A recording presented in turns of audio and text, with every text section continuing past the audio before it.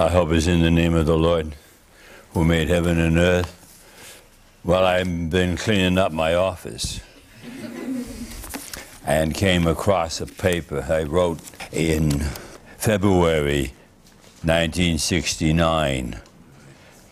It would be shortly after Merton's death. And it's I thought it, when I read it, it hadn't been published, but it has been. It was in a collection edited by Patrick Hart, Brother Patrick. Some reminiscences of Thomas Merton. These comments are personal reflections on a monk who lived among us and does so no longer, only in spirit. More about what kind of man he was to live with, how we saw him, more than a study of any ambitious length. Even at that, they were at one man's view. And that monk in the Abbey only 9 years with Father Lewis. But I did have him as novice master, worked with him, knew him fairly well, and thought of him as I still do as a friend. Further, it is only with some fear that I put these thoughts down, for he was deep, complex, very holy man, many-sided. Besides, it's too soon, hardly cold in his grave. But taken for what they are, these are musings of a man lately among us and may be of interest. You could tell him by his walk. He had a rather rapid walk, not altogether measured and orderly. For one thing, his feet were spread out fan fashion, and there was something sad in his gait. Vigorous walk, except when he was reading, which he often did. Small hands and feet. He was hard on shoes. Had a fine torso with strong shoulders and back. His legs seemed somewhat short, and they made him look smaller than he was. Clothes didn't suit him well. He never looked neat and spruce. Though in his monk's habit he was presentable enough. Things hung on him, looked baggy and shapeless. Even when dressed in civilian clothes, he didn't look sharp. He looked a bit disordered and disorganized. Didn't care much about clothes. That was obvious. In the years he's living in his hermitage, he would appear at the monastery for dinner as for some appointments in some odd combination of work clothes, generally with a not-to-shake case for his mail or books, and a bag of groceries to take back to the hill. If you stopped to talk to him for a moment, he was glad enough to do so. Awake, interested, looked at you closely with bright eyes. He had a rather plain face, but his eyes were full of life and full of merriment.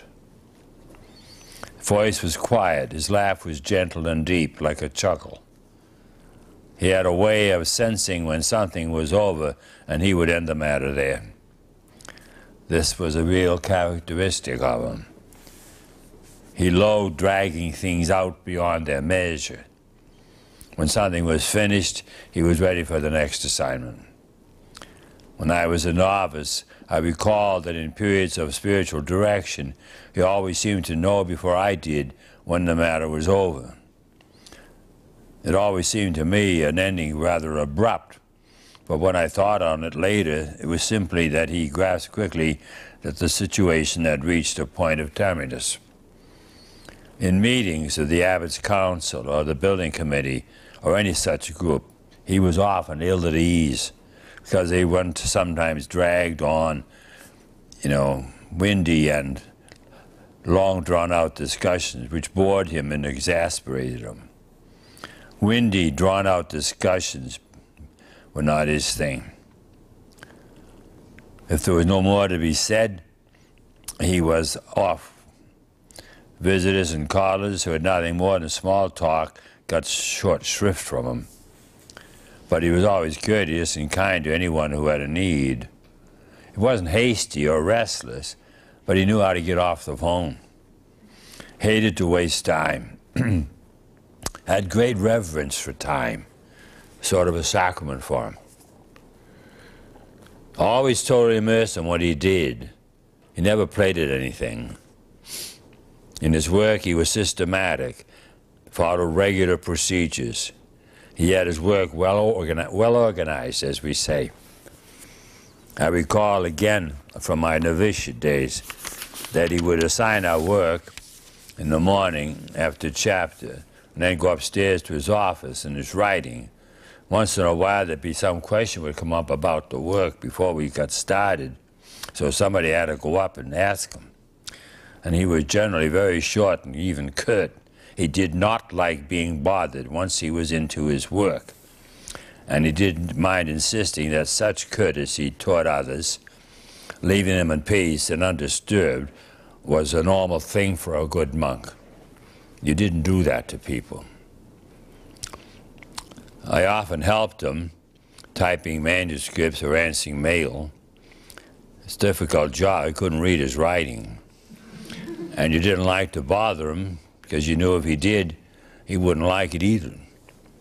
And in his manuscripts, he was very consistent. Typed the first draft, then he'd go over it by hand in blue ink, blue pen, making corrections.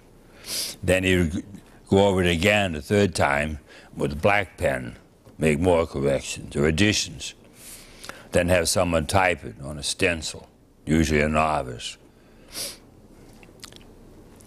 Then he'd mail that to his friends, and then he'd get feedback on that. Then he would rewrite the whole thing and then submit it to a magazine. Then it would be published and more feedback. Then that would be corrected and refined, and then finally it would show up with a bunch of others in a book. It became a kind of pattern he had. He had a sense of being aware that he was somewhat isolated, and he didn't want to make some obvious blunder. The vast amount of material that's never been published, we still have it. They're working on it. He had system. He had plans on what he did and what things he would do during the day, what type of reading he would do and when. He liked to save steps and time on his way to church, to choir.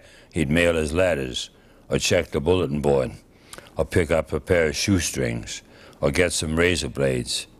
But he did it easily, without tension. He was good at keeping appointments. He had an air of dispatch in what he did. Generally was thorough, but sometimes he was rather hasty. Had fine insights into people. Good judge of character.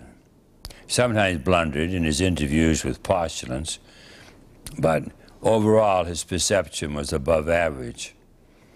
And he could be open to discussion, see your view too. But once he had his mind made up, he was hard to change. He was tender-hearted, really, and quite gentle. And sometimes he found some of his duties difficult, and he'd avoid them if he could get away with it honorably. But he was no coward, and he could be quite straightforward and uncompromising, and could wither you with his directness. With the novices, too, he wasn't all unwilling to see what they were made of. More than once I found out that he had a way of testing the spirit. Even though I was a mature priest, I was 45 when I entered. He wasn't shy with his comments. I remember one time in the sacristy before Mass, I was feeling kind of low, and I must have had on a sour puss. And he came up to me and he said, this is days of silence, of course. He came up to me and he said, "Cheer up, Matt." Of course, he wasn't making a greeting. He was telling me, you have no right to go around with a face like that.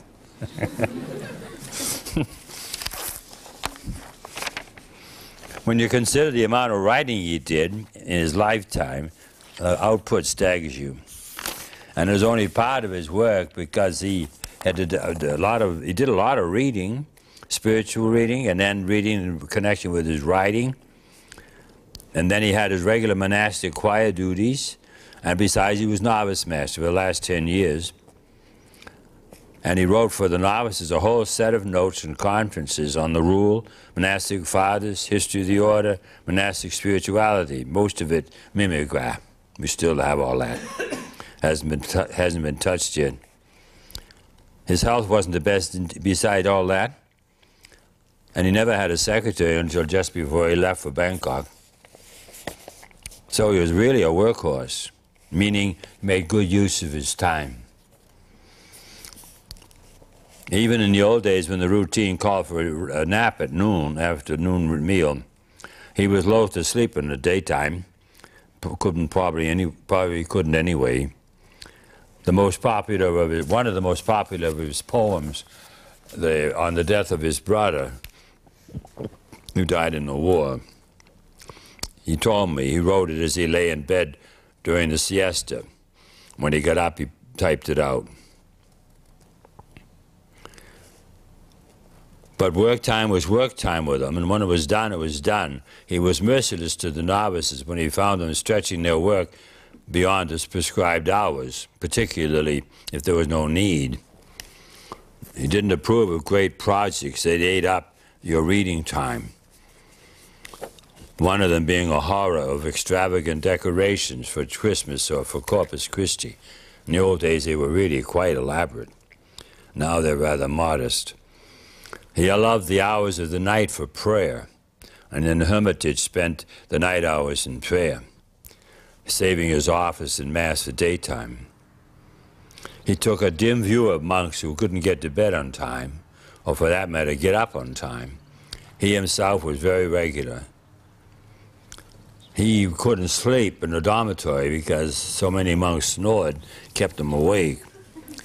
So they let him have a cell at the top of the stairwell, where the stairs go up. There was an opening. They built a little room for him up there, which was fine, except, of course, he'd hear you coming in at night if you were late.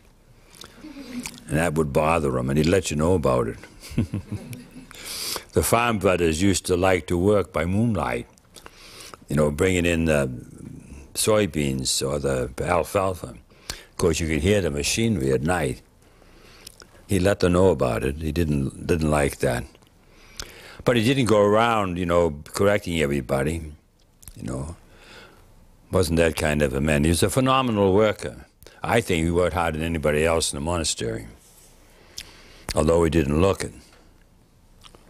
He used to get an interest in a certain subject. He'd send her a note to the library at the university in Lexington, or to the university, or to the Lexington Library, and ask for the books on the subject.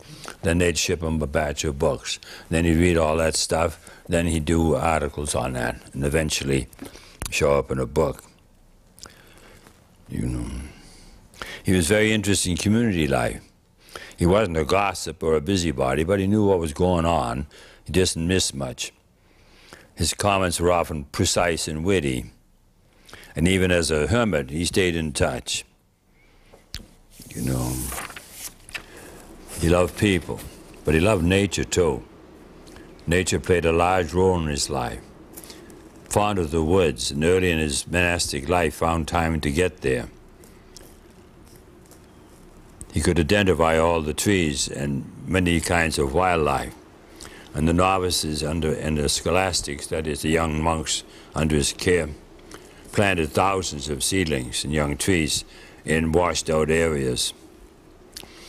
Through his instigation, the Forest Service built a fire tower on top of one of the knobs, and he had dreams of being a hermit during the fire season, living in a little cabin underneath the fire tower. Then to expedite his getting back and forth, they bought him a yellow Jeep, egg yellow. But he couldn't drive. He almost killed himself. And so the cellarer told him, don't ever get in that Jeep again. That was the end of that project. He became the novice master at the same time.